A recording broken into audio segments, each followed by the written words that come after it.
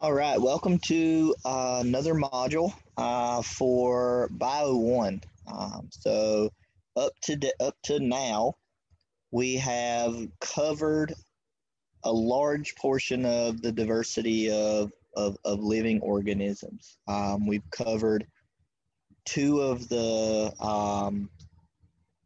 or I should say not two, but uh, two and a half of the domains, really.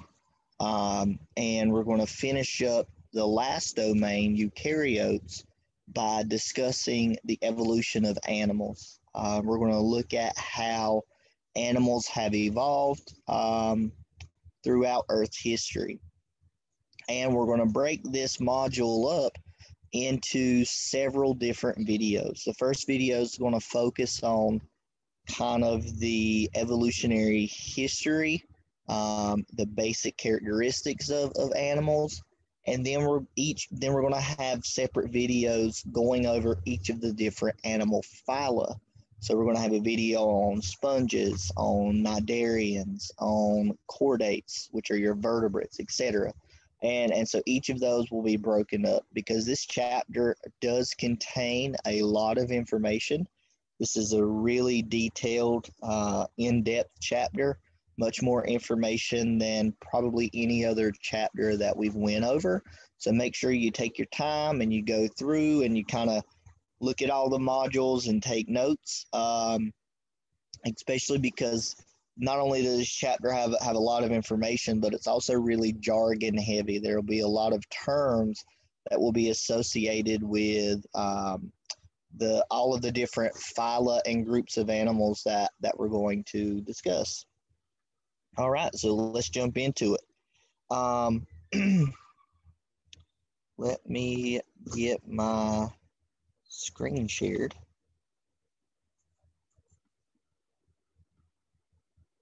There we go. Okay.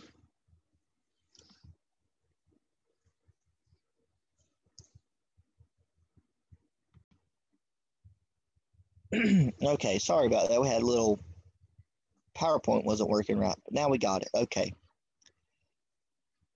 So if we look at the evolution of animals, there is a lot that has occurred or did occur from the earliest animals to what we think of as the more kind of recent lineages, or you should say, or I guess you should say, like the kind of higher evolutionary groups. And that's actually like a bad term, higher and lower.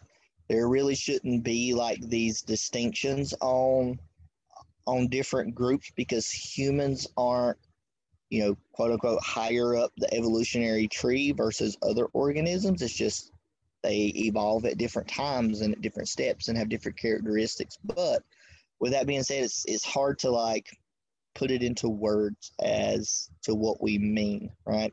But if you're looking at an evolutionary tree, the higher, more recent kind of evolutionary groups would be humans. And within those evolutionary steps, those evolutionary processes, we can look at our own evolutionary history and we can kind of look at how we have evolved. And for example, if we examine our DNA, we see that a lot of human populations actually have Neanderthal DNA within our genomes, meaning that in the on the path to the evolution of humans, right, we had hybridized with Neanderthal populations. And so that's just kind of one step in that evolutionary process, right? And so looking at humans, right, we are animals, we are in the animal grouping. We are part of the vertebrate phyla, the chordate phyla, which we'll talk about. But if we look at kind of what makes us successful as animals, a lot of it comes from our larger brains. So our brain size relative to our body size. So our brain volume to body mass is about 2.5 times the brain volume to body mass of our closest relatives, which are chimpanzees. We also have a really developed portion of the brain that is delegated or relegated to solving problems and logic and language and kind of like what we think of these intellectual problem solving skills and understandings, right? That is much more developed than what we see in all of the other animals. And what's interesting is that within the human evolution, humans have been evolving for 1.5 million years is what we estimate. Our body size has remained the same, but our brain size has increased by about 40%. And if we compare human adaptations to other animals, we can't fly, we can't breathe underwater, we don't produce thousands to millions of offspring. And so we're very different in terms of those kind of traits versus all of the other animals. And humans are just one species out of approximately 1.3 million species of animals that have been named and described. And there are many, many more species that have yet to be named and described. And so we're just one small piece in this puzzle, right? But again, it's those adaptations that we talked about on this slide, right? With our well-developed brain, our bipedal walking, our opposed thumbs, that really kind of set us apart from all of the other, all of the other animal species. And so in order to get to the point at where all of the species evolved the traits that we see those species containing today, that diversity came about over hundreds of millions of years of evolution, right? And so that process of natural selection that we talked about during that evolution chapter, where the most fit traits are the ones that survive and are selected for, and those traits are passed down from generation to generation. And so if you have hundreds of millions of years for this process to happen, then you can get a lot of the diversity, all of the diversity that we see today.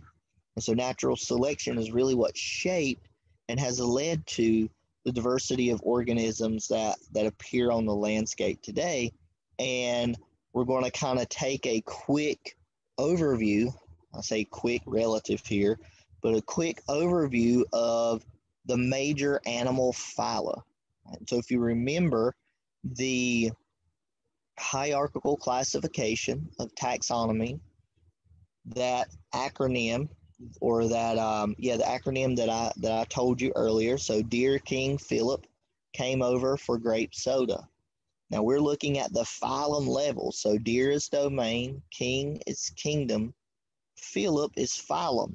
So we're right underneath the kingdom level. And so we're including many different orders and families and genus and or genera and species of animals within these different phylum. Okay. And so it's important to keep that in perspective whenever we talk about the animal phyla that we're going to be discussing in this module. Now, mentioning that animal diversity arose through all of these, evolutionary adaptations that occurred over hundreds of millions of years ago, all of those adaptations can coalesce back to one point where the first animal life form, that first animal population existed. And we hypothesized based off of evidence that animal life began during the Precambrian time period, and it began in the sea. Right? It began in the ocean, just like with plants. Okay? And these multicellular creatures ate other organisms, so they're heterotrophic, And we define an animal as an organism that has that complex cellular structure, so those eukaryotic cells. They are multicellular, so they're made up of many cells. They cannot make their own sugars for fuel for cellular respiration. They have to eat other organic matter in order to get those carbohydrates and those fats and those proteins. So they are heterotrophic, and they are able to digest those foods, those organic compounds that they consume within their bodies. And unlike plants, animals do not have cell walls that provide support for the body. So animals rely on a lot of other mechanisms for support.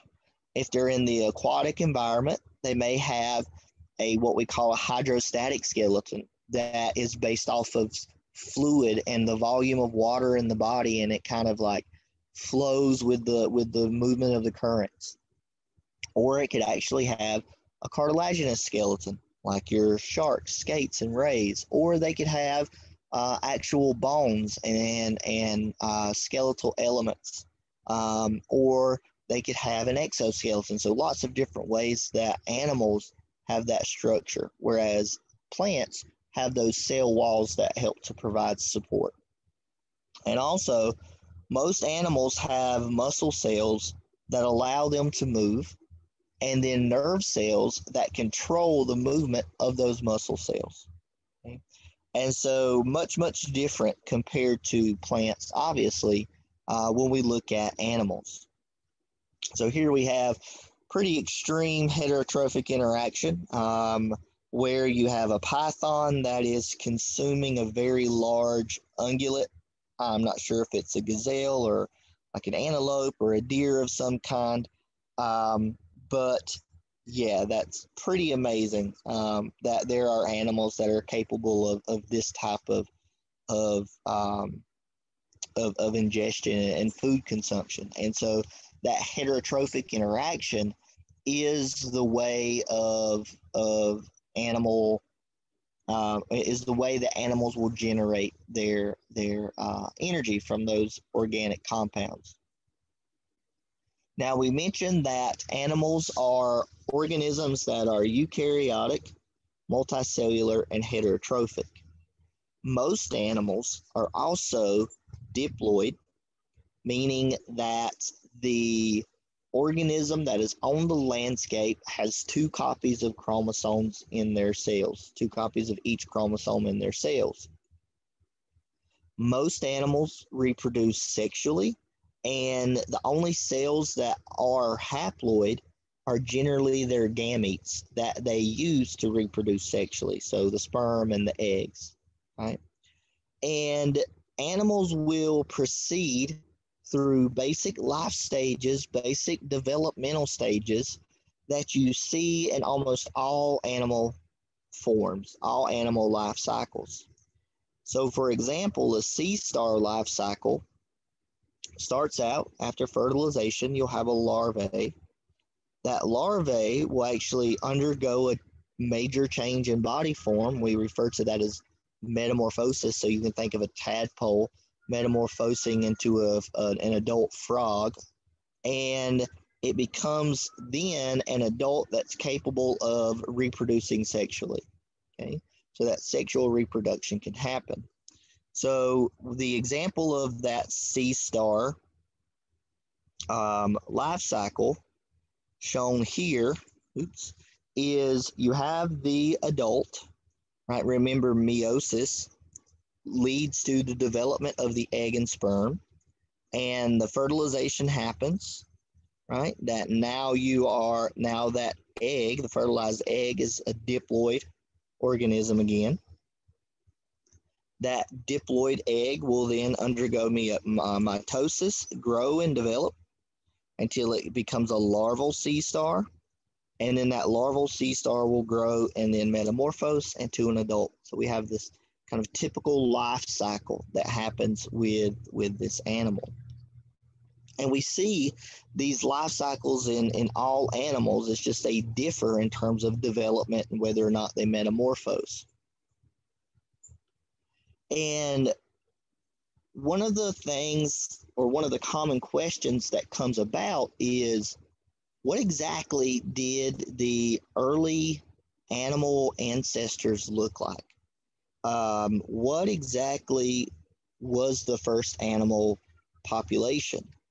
And scientists hypothesize, based off of evidence from the most basal animals on the evolutionary tree, which are sponges, and looking at how organisms would have developed and evolved early on in the aquatic habitats of ancient Earth, we believe that animals evolved from what are known as colonial flagellated protists. So basically, protist cells that lived together in a colony, and they had flagella that allowed them to basically filter feed.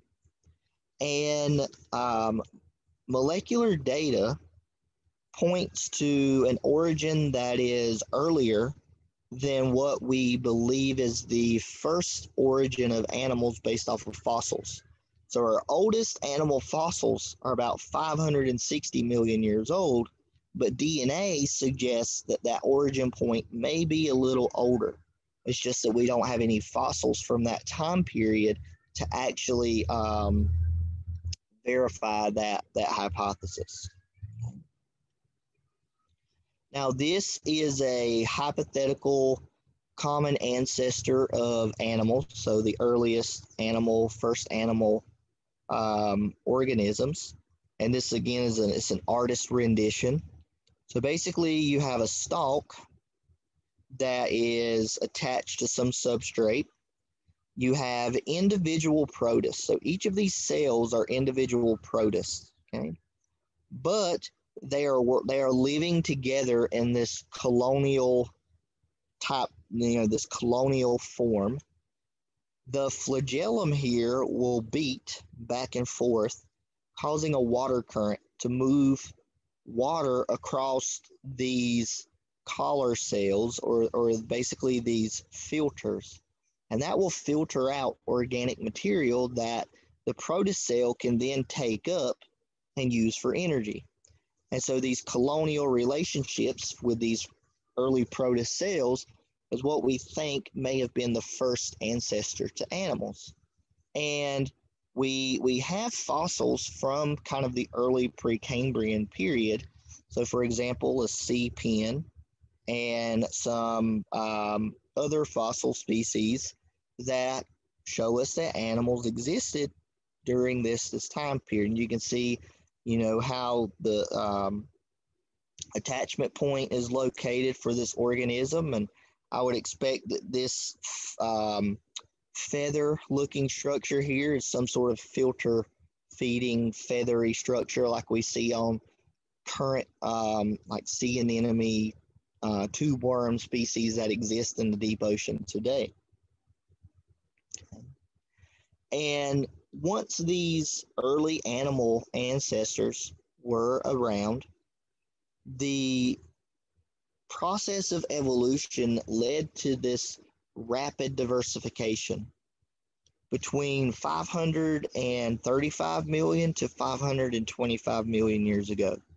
So between a time span of 10 million years, we see this explosion of animal diversification. And 10 million years in terms of the evolution of animals is very, very small, right? That's like a week, right? Or a couple of days, if probably even shorter than that, really, in terms of geological time. And we refer to this as the Cambrian explosion. And during this Cambrian explosion, this massive diversification event, we see almost all of the animal body plans appear, new animal phyla appear, and lots of different fossils from these groups within this 10 million year time span, right? So large radiation, large diversification event that led to a lot of the body plans that we see today. Now, probably thinking, so what led to this rapid diversification? Why did the Cambrian explosion happen? Well, there are a couple of different hypotheses. One is that scientists think there were these increasingly complex predator-prey relationships that led to kind of these evolutionary arms races that led to kind of key characteristics being selected for in organisms, and you know, basically that fueling this kind of diversification event. Also, that being combined with increased atmospheric oxygen allows larger body forms to happen and exist, and allows for different body plans to evolve and be successful. And so so those are only a couple of the hypotheses for how or why this explosion event happened. But regardless of what led to that rapid diversification, what's interesting out of this is there appears to be a master control framework in terms of our genes that allows for complex body forms to be developed. And what's really interesting with this is scientists have found a group of genes that are known as HOX genes. That's HOX. And these HOX genes really determine segmentation and body patterns in all animals. There are HOX genes in every single organism that you look at. And when you get later on up in the evolutionary tree of animals, you get more HOX genes and more variations of those HOX genes compared to lower in the evolutionary tree where the body plans are more simplistic. And there's like a lot of research looking at these HOX genes, and it's just really interesting how all of this kind of framework was set in place early on, and all animals share these genes. It's just how those genes are modified just very slightly can determine big changes and result in big changes of these animal body plans. So really interesting stuff in terms of how genes can be responsible for all of these different body plans. And so here's what we think based off of fossils what the aquatic seascape would have looked like during the Cambrian period. So with like lots of tube worms and sponges and jellies and trilobites and ammonites, and so all kinds of these early forms of invertebrate species.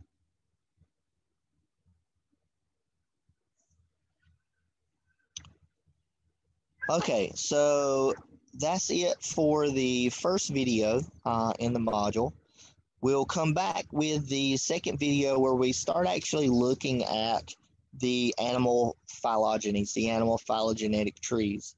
And then we're going to go through and we're going to talk about each of these major phylum in their own video. And so we'll get started with that in the next video.